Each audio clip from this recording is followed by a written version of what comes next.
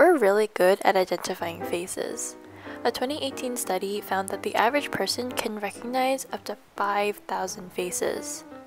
So why are we so good at it? As social creatures, facial recognition and processing evolved as a survival mechanism. We use faces to recognize other people, identify their mood, and communicate with them. Although this developed before verbal and written language were invented, we still see the unique value of facial expressions on a daily basis when we use our smartphones. Faces also offered a way for us to get information about our surroundings from other people. We learned what to eat and what not to eat from watching others. We also learned to track other people's gaze by watching their eyes. Okay, so we're good at recognizing faces, but what's happening in our brains? Visual processing of faces goes through many brain areas, including the fusiform face area, the occipital face area, the amygdala, and the frontal lobe. The fusiform face area activates specifically in response to faces. This area was once thought to be the singular brain area where faces were processed and recognized. While we now know that this isn't the case, we do know that people born blind also activate this area when given sculptures of faces to touch. The occipital face area is responsible for identifying parts of faces, for example, noses, mouths, and eyes. More recently, it has been found to be involved with higher order processing, such as identity-specific semantic memory.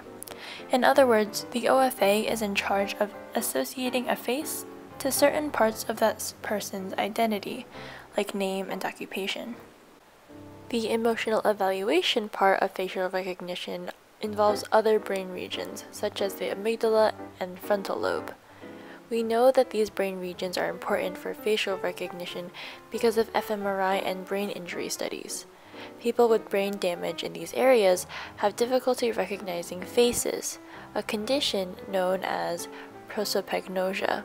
While our brains have the machinery to recognize faces, it does have some preferences. For example, we are much better at recognizing faces when they're upright compared to when they're upside down. This is called the inverted face effect.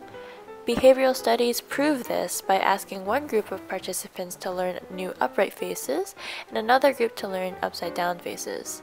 When asked to identify the faces that they just learned, the upside down group performed worse than the right side up group. We not only like right side up faces, but also whole faces. For example, it's easy to recognize that there are two distinct faces being put together here, but it takes longer to recognize the two distinct faces here, because our brain is trying to make sense of the image as a whole face. So what happens when a certain global pandemic forces us to cover half of our faces for over a year? Remember the inverted face effect? When a similar experiment is done on masked faces, the decrease in ability to recognize faces when they're upside down isn't as large. This suggests that face recognition with a mask on is likely through a different cognitive pathway than face recognition without a mask. This is likely because face processing with a mask can't rely on holistic approaches, so instead focuses on individual features. With vaccines becoming more accessible, we are starting to fight back against the coronavirus, and for some, masks are no longer necessary. However, masks have become a normal part of life for some people, and it's likely they'll continue to be used even after the pandemic. Nevertheless, our brains are incredibly adaptable, and while seemingly inconvenient, masks may force us to look beyond face value.